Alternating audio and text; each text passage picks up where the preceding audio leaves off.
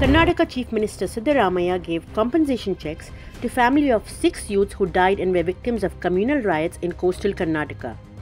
The event took place at his home office Krishna in Bengaluru today.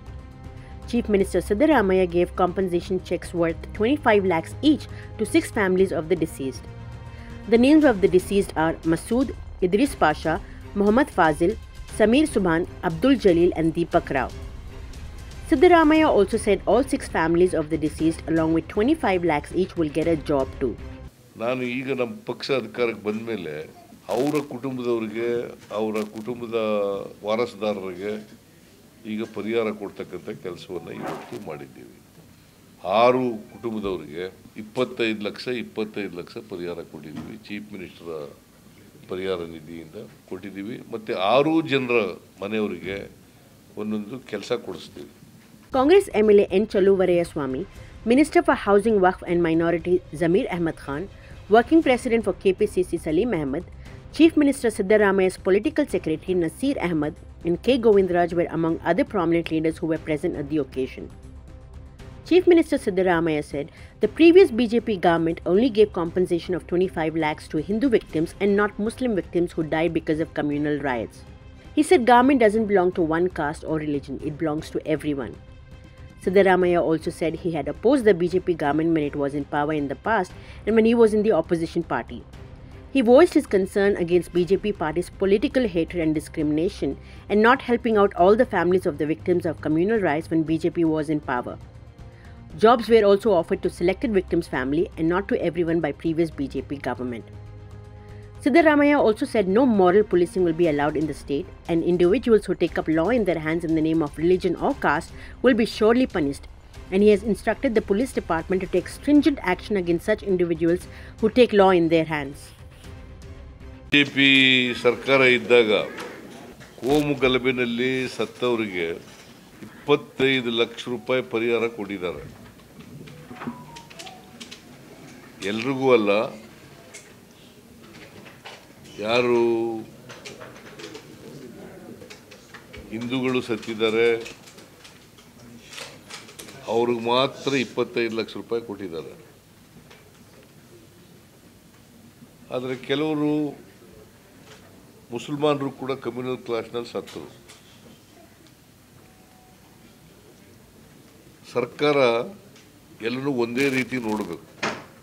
ಹಿಂದೂಗಳಾಗಲಿ, ಮುಸಲ್ಮಾನರಾಗಲಿ, ಕ್ರಿಶ್ಚಿಯನ್ರಾಗಲಿ, ಸಿಖ್ರಾಗಲಿ, ಬೌದ್ಧರಾಗಲಿ, ಜೈನರಾಗಲಿ, ಯಾರೇ ಆಗಲಿ ಎಲ್ಲರೂ ಸಮಾನವಾಗಿ ಕಾಣ್ತಕ್ಕಂಥದ್ದು ಸರ್ಕಾರದ ಕರ್ತವ್ಯ.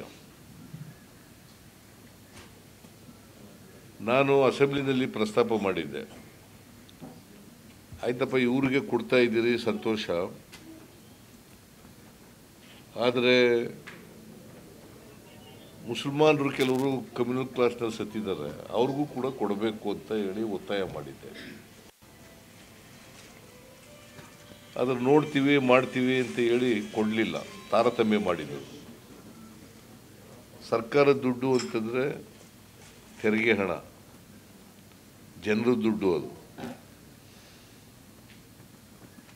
ನಾವು ಪರಿಹಾರ ಕೊಡುವಾಗ ಎಲ್ರಿಗೂ ಒಂದೇ ರೀತಿ ನೋಡಬೇಕು. ಅವರು ಪ್ರವೀಣ್ ನೆಟ್ರು ಅಂತೇಳಿ ಮಂಗಳೂರಿನಲ್ಲಿ ಒಬ್ಬರು ಸತ್ತಿದ್ರು, ಹರ್ಷ ಅಂತ ಶಿವಮೊಗ್ಗದಲ್ಲಿ ಒಬ್ಬರು ಸತ್ತಿದ್ರು, ಅವ್ರಿಗೆ 25 ಲಕ್ಷ ಪರಿಹಾರ ಕೊಟ್ಟರು. ಆದರೆ ಅದೇ ಮಂಗಳೂರಿನಲ್ಲಿ ಮಸೂದ್ ಅಂತ ಅನ್ನೋರು ಸತ್ತೋಗಿದ್ರು ಕಮ್ಯುನಲ್ ಕ್ಲಾಸ್ನಲ್ಲಿ.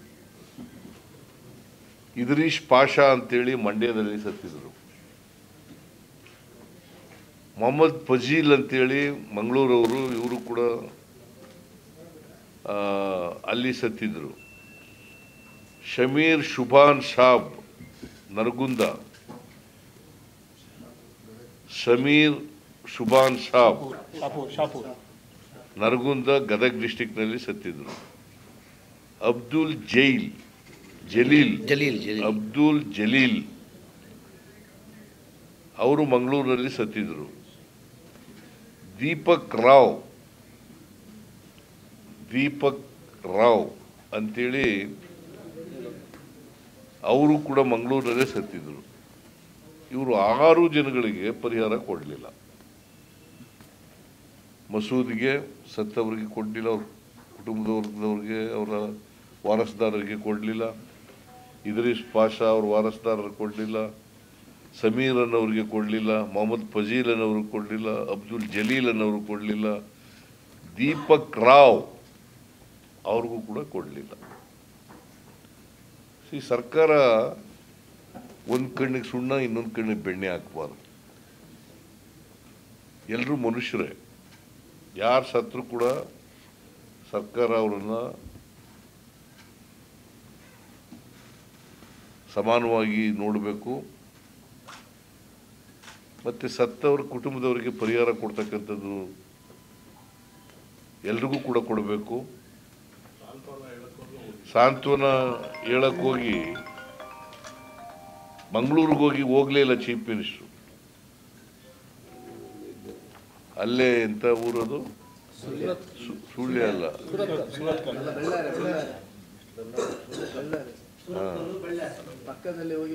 ಪಕ್ಕದಲ್ಲಿ ಹೋಗಿ ಹೋಗಲಿಲ್ಲ, ಇಲ್ಲಿಗೂ ಹೋಗಲಿಲ್ಲ, ನರಗುಂದಕ್ಕೂ ಕೂಡ ಹೋಗಲಿಲ್ಲ. ನಾನು ಹೋಗಿದ್ದೆ, ಅನೇಕ ಕಡೆಗಳಲ್ಲಿ ಸರ್ಕಾರ ಹೋಗಲಿಲ್ಲ. ಅದೇ ಪ್ರವೀಣ್ ನೆಟ್ಟರು ಸತ್ತಾಗ ಹೋಗಿದ್ರು.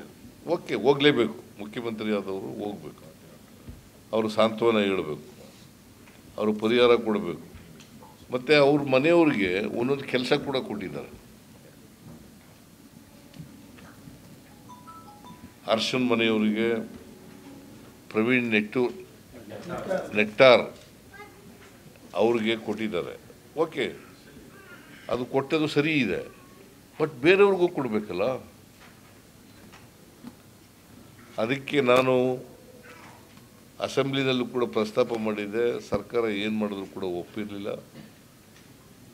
ನಾನು ಈಗ ನಮ್ಮ ಪಕ್ಷ ಅಧಿಕಾರಕ್ಕೆ ಬಂದ ಮೇಲೆ ಅವರ ಕುಟುಂಬದವರಿಗೆ, ಅವರ ಕುಟುಂಬದ ವಾರಸುದಾರರಿಗೆ ಈಗ ಪರಿಹಾರ ಕೊಡ್ತಕ್ಕಂಥ ಕೆಲಸವನ್ನು ಇವತ್ತು ಮಾಡಿದ್ದೀವಿ. 6 ಕುಟುಂಬದವರಿಗೆ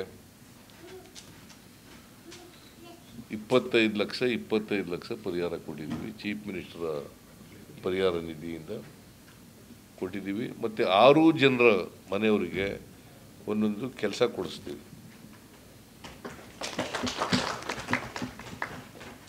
ಯಾಕಂತಂದರೆ ಈ ರಾಜ್ಯದಲ್ಲಿ ಎಲ್ರಿಗೂ ಕೂಡ